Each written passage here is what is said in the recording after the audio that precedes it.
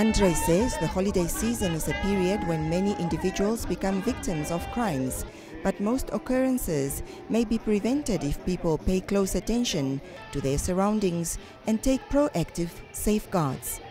He added that the festive season brings an increase in traveling, shopping and socializing. Therefore, it appears to be a peak period where crime rates escalate. The streets and bars of Swakopmund are fully packed and police visibility will be the order of the day during the festive season. So I'm happy to be here and to be part of this operation, and also to see what are the elements that need to be addressed from us as politicians when we talk about keeping our country safe.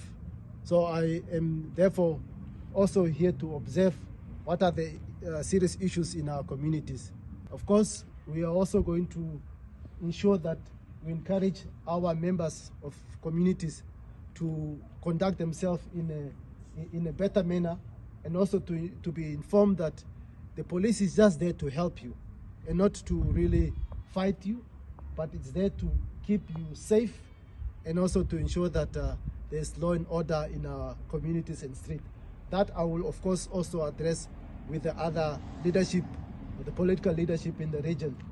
Erongo Police Commander Commissioner Nicholas Kupembona said the police, together with other stakeholders, will carry out robust police operations during the festive season. The duties and the responsibility of maintaining law and order is our national duty, as enshrined in the Constitution of the Republic of Namibia. And once again, this evening,